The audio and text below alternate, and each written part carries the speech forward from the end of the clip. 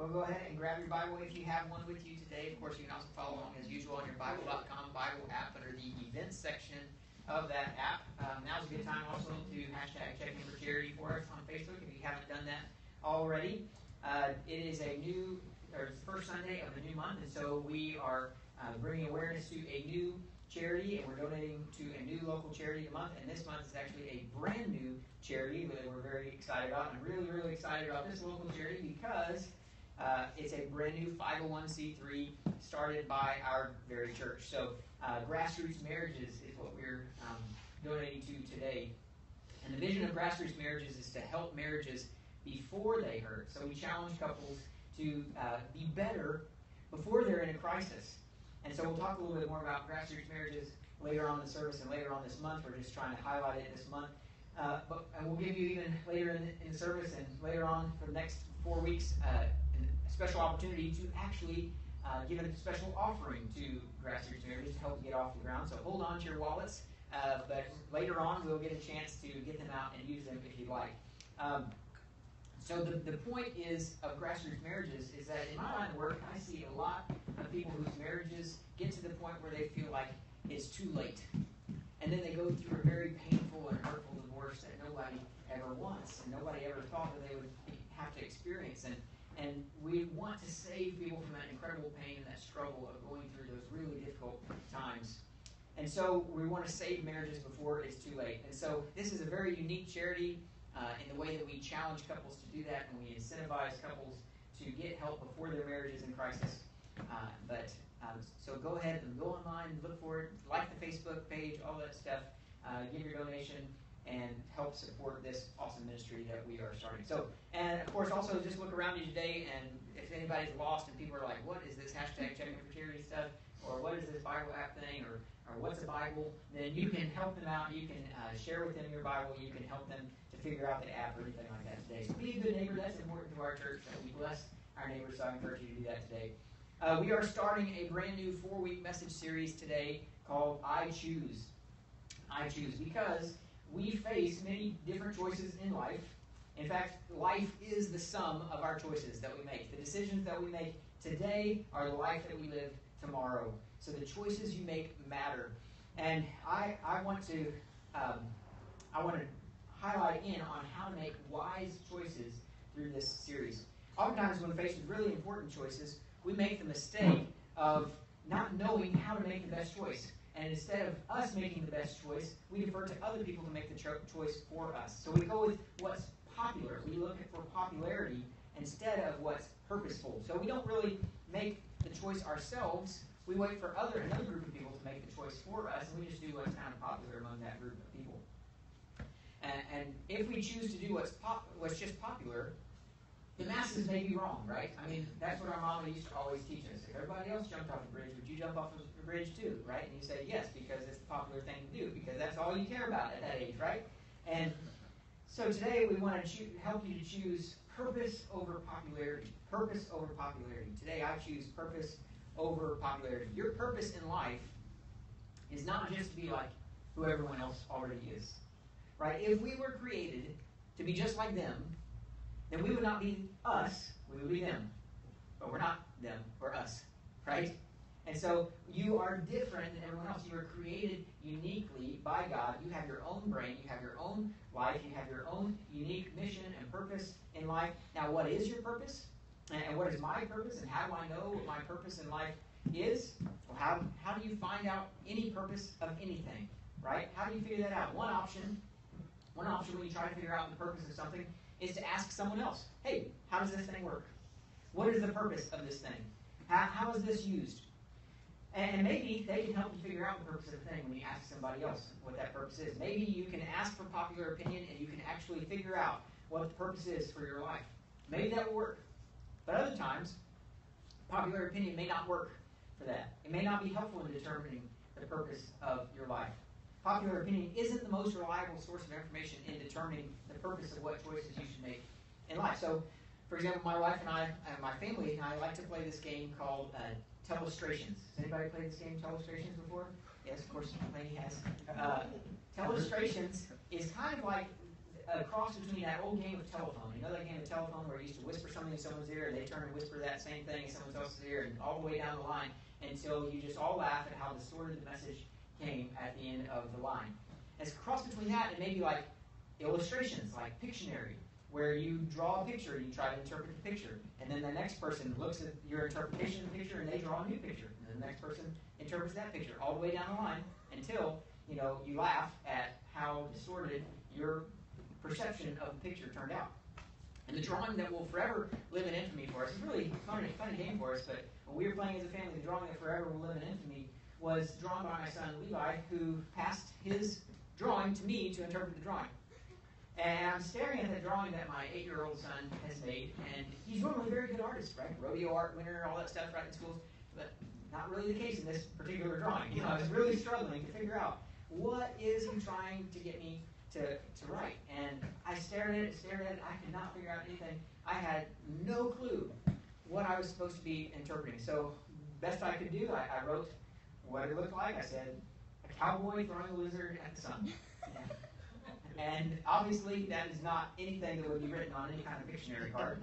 And so at the end of the game, at the end of the round, Levi reveals what this drawing was supposed to be, and he says, this was a picture of bird watching. And I said, oh, yes, it makes total sense now. Now I can see. Bird watching. Once I had asked the creator of the drawing what it was, then that was the only thing I could see now in that drawing anymore was bird watching. It was perfectly clear, because when we ask, if you want to know the purpose of the thing, we ask the creator of the thing. Purpose is defined by the designer, not by the observer, right? Purpose is defined by the designer. If you want to know your purpose in life, the best way to find out your purpose is to not ask other people, not look for popular opinion about what they think about you, but is to ask your designer, your creator. If you want to know the purpose of a thing, ask the creator of the thing. Purpose is defined by the designer. Our purpose is to be who God designed us to be, not who everybody else thinks we should be. You are not a cowboy throwing a lizard at the sun, okay? You are a bird watcher. Listen to what God tells you. Purpose is defined by your designer. God helps us to make the right choices in life in the same way. They're the choices that may or may not be popular in life, but they will lead to a life of purpose. Maybe not a life of popularity, but a life of purpose when we ask our designer. Your purpose is to be who God designed you to be, not what makes you popular. So we have to kind of stop focusing on what other people think. Stop focusing on what will make us popular and focus instead on what God created and designed each of us to be in life. So we have to stop making choices based upon what everyone else is doing and start instead choosing to do what God tells us to do. Choose to live your life for the purpose it was created. Choose to live your life according to the Creator who created you to live. So today we have to decide, I will choose what I was made to do over just what other people are doing. I will choose purpose over popularity. And what happens when you do that? What happens when you start to choose purpose over popularity in life? Well, 3 things happen. 3 results of choosing purpose over popularity. And the first result of choosing purpose over popularity is this. Purpose diminishes distraction in life. Purpose diminishes distraction. Our desire for popularity can distract us from mission and from our purpose in life. The thing that distracts us most from our purpose is other people's purposes and getting distracted by them. From living a life that we are meant to live, we start looking at the lives that other people are meant to live and what they're called to do. And we get distracted. So, and as Andy Stanley says, there's no win in comparison. There's no win in comparison. When we constantly compare ourselves to the lives of other people, when we contrast our lives to them, that doesn't make life better for us. It makes life more full of envy. It makes life more full of pride. It just makes life worse for us when we constantly compare ourselves to others. So we have to stop being distracted from living other people's lives and start focusing on the life God called us to live.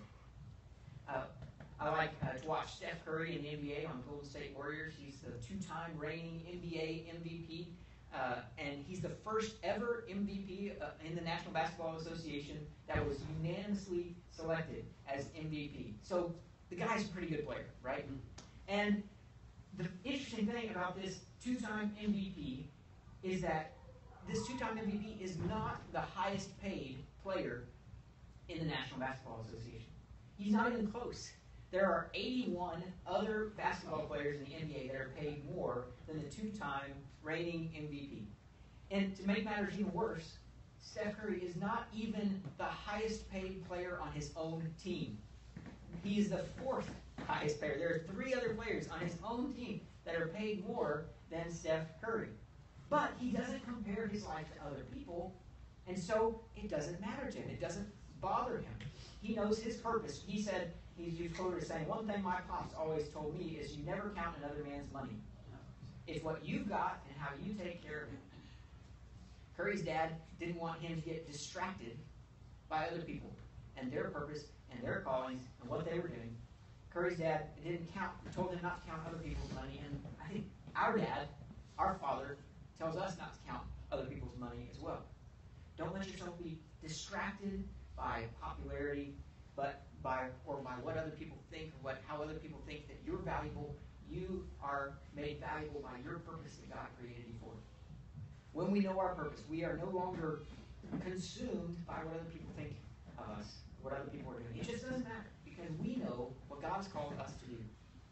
Purpose diminishes distraction. So if there's somebody in your life that you're constantly comparing yourself to, stop following on Instagram, right? Stop comparing your everyday to their highlight reel. Just stop putting yourself in the place of constant envy to them. Stop following them. In the Bible, there's a man named Nehemiah who was in charge of rebuilding the wall around Jerusalem. And he was a man of singular purpose and singular vision. He knew exactly what God was calling him to do. It was specific. He was going to rebuild the wall around Jerusalem. Now, that doesn't sound like that great of a purpose, right? To build a wall. If God called you to build a wall, you'd probably be a little bit disappointed with that calling in life. But Nehemiah understood what his calling was, and he was empowered by it, and he wasn't distracted from that purpose either. And so in Nehemiah chapter 6, verse 2, these people were trying to distract him from his calling, to pull him away from the job that he felt called to do. And he says to those distractions in Nehemiah chapter 6, verse 2, I realized they were plotting to harm me. So I replied by sending a message to them, I'm engaged in a great work, so I can't come. Very simple, right? I'm engaged in a great work, so I can't come. I'm doing a great work. I don't have time for your distractions. I'm accomplishing God's purpose for me, so it may not seem like that much to you. It may not seem like it's that important to you, but it's important to me because it's important to God. I'm doing great work. I'm fulfilling my purpose. I don't have time for your distractions. Living for the approval of others distracts us from the purposes of God. So purpose diminishes that distraction. Choosing purpose over popularity diminishes distraction. The second result of choosing purpose over popularity is that purpose empowers you to please God. Purpose empowers you to please God. So imagine with me, just, pretend, imagine a world where everyone likes you. You please everyone all the time.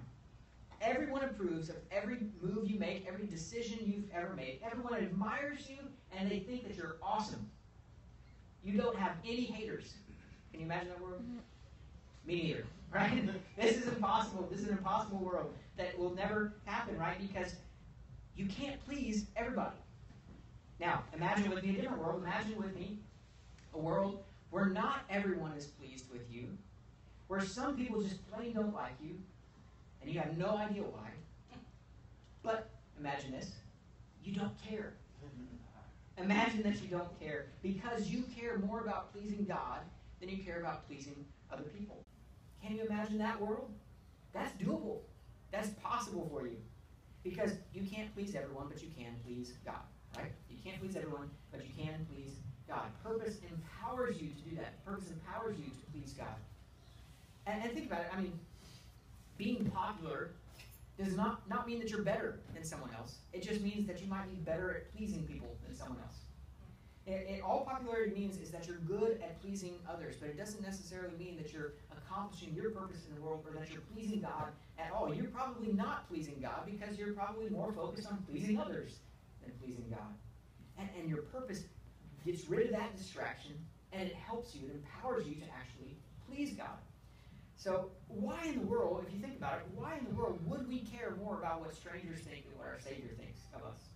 Why would we care more about what the bully says about us at school versus what our Heavenly Father, our Creator of our very being, says about us? Well, why would we care more about what the crowds say about us than what Christ says about us? Why would we care more about what our stupid boss says about us than we care about our ultimate boss, our ultimate Lord and leader of our lives, Jesus says about us? It doesn't make any sense that we would elevate these opinions of other people over the opinions of God. There's a story of the apostles in the early church found in the book of Acts, in Acts chapter 5 in the Bible. And in that story, the apostles went against the popular will of the religious authorities. They went against the will of all this popular opinion, and they preached the name of Jesus instead. Even though that they knew it was not popular, even though they knew it was not even not popular, it was going to get them in trouble. It was going to get them put into jail, and that's what happened. They got put in jail because of their preaching. And then somehow, miraculously, the story says that an angel came and broke them out of jail, and so now they're released from jail, and now what do you expect them to do? Do they this time say, well, we ended up in jail last time, so now we're going to stop preaching the name of Jesus? Or are they going to continue to preach the name of Jesus? Continue to listen to their ultimate authority rather than the authority of others? And so let's pick up that story in Acts chapter 5, verse 25. Then someone arrived with startling news. The men you put in jail are standing in the temple teaching the people. The captain went with his temple guards and arrested the apostles again, but without violence, for they were afraid the people would stone them. See, everybody has this problem of caring too much about what other people think of them, right? They were afraid. The authorities cared too much about pleasing the crowds too. Verse 27. Then they brought the apostles before the high council, where the high priest confronted them. We gave you strict orders never again to teach in this man's name, he said. Instead, you have filled all Jerusalem with your teaching about him, and you want to make us responsible for his death. But Peter and the apostles replied, we must obey God rather than any human authority. The God of our ancestors raised Jesus from the dead after you killed him by hanging him on a cross. Then God put him in the place of honor at his right hand as the Prince and Savior. He did this so the people of Israel would repent of their sins and be forgiven. We are witnesses of these things, and so is the Holy Spirit, who is given by God to those who obey him. So it's so obvious to the apostles, when given the choice between pleasing the crowds and pleasing their Creator, they choose to please God. Given the choice between obeying what everyone else has to say, who everyone else looks up to as the religious authority, they say instead, we must obey God, who is our ultimate authority. Because they have a purpose. They know their purpose. Their purpose, Jesus tells them their purpose. In Matthew chapter 28, verse 18, Jesus says, I have been given all authority in heaven and on earth. Therefore go and make disciples of all nations, baptizing them in the name of the Father and the Son and the Holy Spirit. Teach these new disciples to obey all the commands I have given you. And purpose empowers you to please God to that very end. Obedience to Christ is not obedience to the crowds. Obedience to Christ is what is pleasing to God. We please God through our obedience to him. That's our purpose. That's our mission. Jesus says, teach them to obey all the commands I've given them.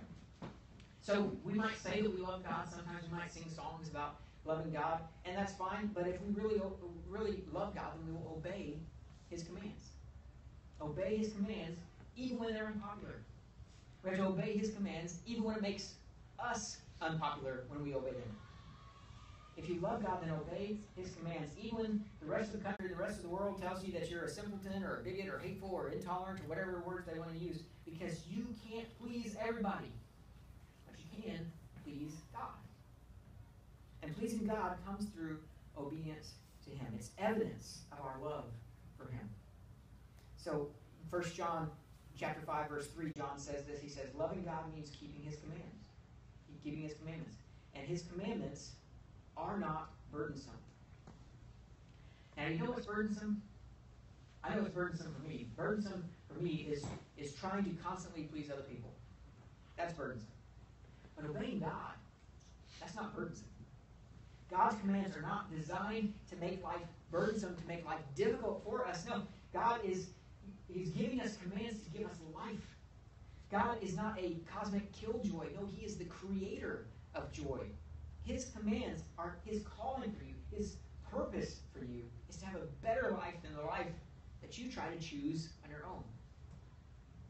Live life trying to please God, and then your life will be more pleasing to you. It's just the way it works. When we live to please God, our life becomes more pleasing to us because God's commandments are not burdensome to us. Whatever God's specific purpose is for your life, I'm not really sure. You'll have to sort that out between you and God. But whatever God's specific purpose is for your life, we do know His general purpose for your life. And His general purpose is found in John chapter 10, verse 10, where Jesus says, the thief's purpose is to steal and kill and destroy. My purpose, Jesus says, my purpose is to give you a rich and satisfying life. An abundant life. Life to the full, some translations say. Purpose empowers you to please God. And pleasing God gives you a pleasing life. Now, a pleasing life, a satisfying life, that doesn't mean an easy life. It doesn't mean you'll have no difficulty. It doesn't mean you'll have no pain. But it means that whatever you go through will be worth it. It will be worth it in the end. Because the third result of choosing purpose over popularity is that purpose pushes you through the pain. It pushes you through the pain. Life lived according to God's purposes, living life God's ways, it doesn't mean that you'll always live a life completely void of pain. It doesn't mean that everything will be perfect. No, that didn't happen for any God-fearers in the Bible when you read their stories. Not even for Jesus Christ Himself. Jesus suffered injustice and torture and the most horrific form of execution of His day, which was crucifixion. Now you'd think, of course, that God, in the flesh, that Jesus would have just managed to avoid all pain in life. He would have lived the right way, and that therefore He would have never had any pain in life. That's just not what happened. In fact, people thought that that's what Jesus should do, and even to the point of death, He was challenged by the people that stood at the foot of the cross, yelling out to Jesus as He was dying on the cross. He was like, if you're really the Son of God, then just come off the cross. Stop going through all this pain. You don't need to, just avoid it. But Jesus didn't come down. He didn't avoid the pain. Instead, He pushed through that pain to the bitter end because He was on a mission. Because He had a purpose. Jesus had a purpose, and because He had a purpose, He was able to push through that pain. And that purpose that kept Jesus on the cross, that purpose that kept Him there, was us. We were His purpose. We are His purpose. That the purpose that drove Jesus to the cross and kept Him up there to die for us was us. He wanted to take all the punishment that the sins of all the world deserve, your sins. He wanted to take that punishment away from you. His purpose was to take the pain that He knew that you would experience. He wants you to have a better life. His purpose on the cross was your salvation, your rescue, your life. God wants you to live real life, an abundant life, a full life, a rich and satisfying life. But you'll never find that life if you're only going to do what's popular instead of living by your purpose. The kind of life God wants us to experience is a life where we choose to let God be our purpose in everything. When we choose Jesus as our Lord, when we choose to let Christ save us. It doesn't mean our lives are going to be free of pain all the time, just like Jesus wasn't free of pain. But when you choose to live life with Christ as your purpose, you will experience this real and satisfying life. A peace that surpasses all understanding will guard your hearts and your minds in Christ Jesus. And you have that opportunity to do that today. Whatever pain you might be going through, whatever you're experiencing today, you can choose to invite Christ into that pain with you. Choose to invite Christ to help you to push through that time of pain. Trust Him in the midst of it. Trust that He has a greater purpose, that He has a desire to redeem whatever pain that you're going through for something good. Choose to let Christ redeem that suffering for you. Choose to let God bring a purpose to your pain. Choose to let God give you the real life that you are created to live. And today, to do that, I want to invite you to just pray a prayer with me and to let God be the choice that you make for your life. It's only a choice that you can make for yourself. No one else can make it for you. So if you've never done that, if you've never chosen Christ to be your Savior, if you've never chosen God to be the purpose of your life, and I want to give you that opportunity today, just pray with me in the quiet of your heart. We can just bow our heads together. Whether or not we're praying this prayer, we can bow our heads in a spirit of prayer, encouraging those around us that may have not made that choice to make that today. So let's pray. Loving Heavenly Father, I'm so sorry for my sins. I'm sorry for choosing a life that has been separated from you. Please forgive me. Thank you for dying on the cross for me. Thank you for trading your life for mine. Thank you for taking the punishment my sins deserve. Thank you for rescuing me. Thank you for loving me. Today, I choose you, Lord Jesus. I choose to receive your salvation. Today, I choose to give you my life as my Lord, as my leader, as my purpose. So please fill me with your Spirit as I choose to live every day of my life from now to eternity with you. In Jesus' name. And for the rest of us here today, God, who maybe have chosen to follow you with our life before, may we choose afresh today. May we choose to, in a fresh way, to follow you, to give you control of our lives. Help us to continue to choose you each and every day. With every decision that we make, fill us with your Spirit with each and every choice. And God, we pray that your Holy Spirit will come and join us in this place. We pray that your Holy Spirit would fill this bread and juice that we're about to receive in the Lord's Supper, that you'd make it be for us like your body and your blood, that as we eat it, we would be filled with your Spirit. We would receive a closeness to you through this meal. And empower us, God, as we leave this place today, to live a life for you. Because we know that by pleasing you, we will live a pleasing life, the life Jesus says, a rich and satisfying life, an abundant life. Holy Spirit, come in Jesus' name. Amen.